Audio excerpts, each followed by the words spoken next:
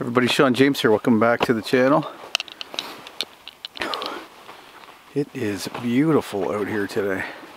It's the day after that wicked windstorm that we had. And I'm out here by that cherry tree. I was hoping to find that it blew down to the ground. Not the maple trees that are holding it up had swayed enough to release the top branches and have it crash to the ground, but no such luck. A little bit of an improvement. So if you want to head over to the other channel, My Self-Reliance, you can see me dropping that and then cutting it into usable pieces of wood. But I wanted to talk quickly about laziness. And then laziness is one of those things that's universally almost required for any kind of organism to succeed. So in other words, the more stress that you add to the life of any animal, the shorter the life is. So if I'm in a forest, for example, here, and the deer have kind of moved a little bit away from this area to get into an area where they all congregate to keep the trails open and everything else, and there's better feed there and everything. So they're congregating in that area so in order to conserve energy for the winter. So what they'll do is they'll barely eat. They'll get into a sheltered area, sheltered valley or something, or hemlock grove. Lots of conifers like this, and they just hunker down and try to stay still as much as possible until, you know, food compels them to get up and eat, or it's extreme cold, or a predator comes through the area or something. But by congregating in that one area, they pack down all the paths, and then they have a path of least resistance that they can take. So animals by nature, including us, want to take the path of least resistance because we can conserve that energy. We're able to put that towards long-term survival and procreation, and all the things that go along with a long and happy and successful and comfortable life. So this deep snow, if a deer's walking through this deep snow, it's no different than me or Callie trying to walk through it. It's exhausting. We burn calories like crazy, and if we can't replace those calories, we die. So the path of least resistance is a very successful strategy. Now, unfortunately, it's also not very rewarding as far as creating meaning and purpose in your life. So to sit around, actually, if you watched the Alone series, and I've only watched one full season, but following the participants and the winners of that on social media, I know that the winners typically were the ones that were able to go in to the competition with a higher body fat concentration or body fat percentage, and then conserve energy while they're there, rather than go with that strategy where it's a procurement effort. It's more of a conservation effort. So sit tight, let your fat reserves fuel what little energy you need just to sit still for a week or month, or whatever it is. So when you think about that, how exciting is that? How boring would it be to sit in one spot for a month and do nothing? So when I talk about laziness, and then what the opposite of that is, it's, I guess, I don't know if there's a direct opposite, but having energy and not being lazy, being ambitious and conscientious, just a hard worker, it fills your days.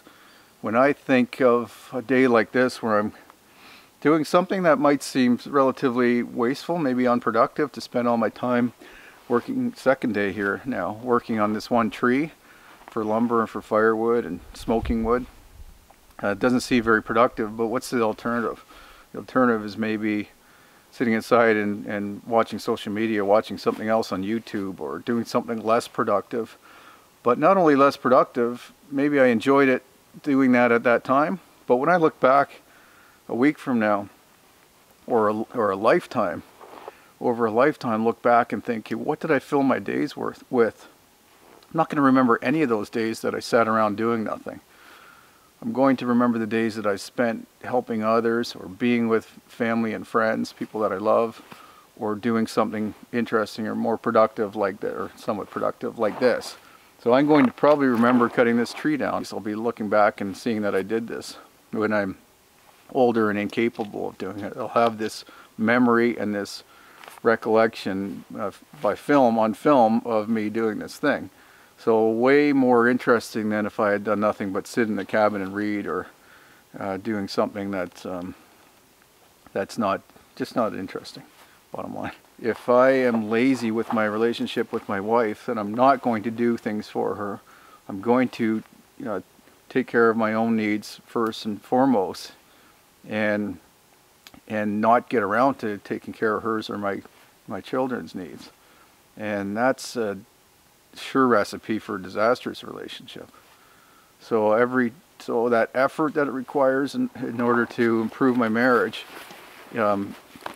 makes me a better person as well. So I'm helping somebody else, making their life better, so that makes me feel good, makes them feel good. Hopefully that gets passed along, and before you know it, that turns into a long and happy marriage. Years. In my case now, it'll be 23rd anniversary this year. We've been together for then 26 years.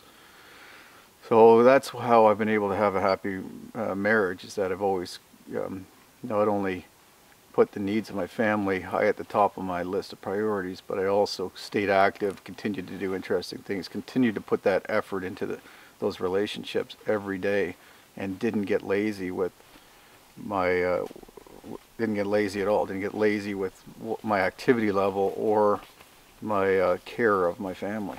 I hope that all makes sense. It's a long-winded way of saying laziness is just straight, it's inertia, so it's very, very easy to be lazy. It's much easier to be lazy than it is to be active and productive. And it's, like I said, it's actually that's kind of ingrained in us as animals, and it takes real effort to overcome that inertia that wants us just to stay still and conserve energy.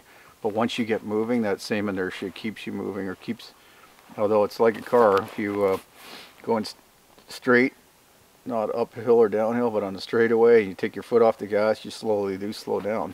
So you just can't take your foot off the gas. Or if you take it off, to have your rest breaks and make sure you apply it again. Don't let inertia, that gravity and friction, slow you down to the point where you can't get going again. That's how I live my life. That's how I think I've created what I consider a successful life, because I'm happy and I have successful relationships with the people that mean a lot to me. And so that's way more important than financial success.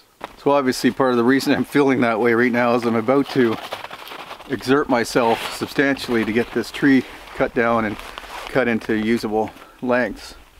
And the easy path would have been just to forget about this, go to the lumber store, buy some, harvest something closer to the cabin, let it dry. But I think this tree is going to be well worth the effort to get back here and take it. And I'm looking forward to doing that.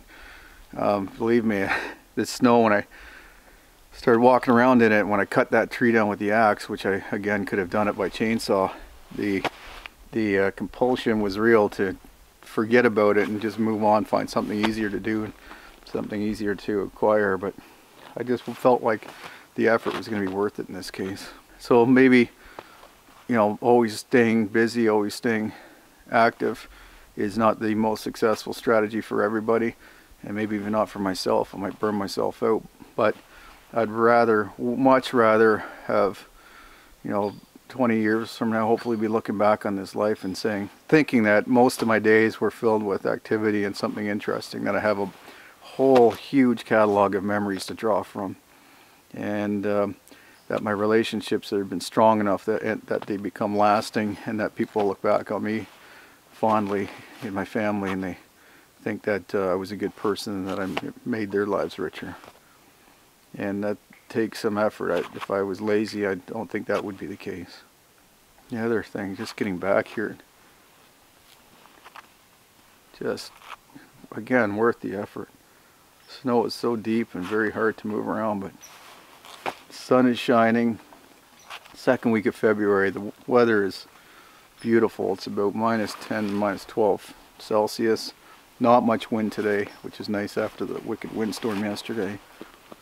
The animals are out. You can hear the woodpeckers pecking the trees. The squirrels they're out of their semi-hibernation. They're active. You can hear the ravens.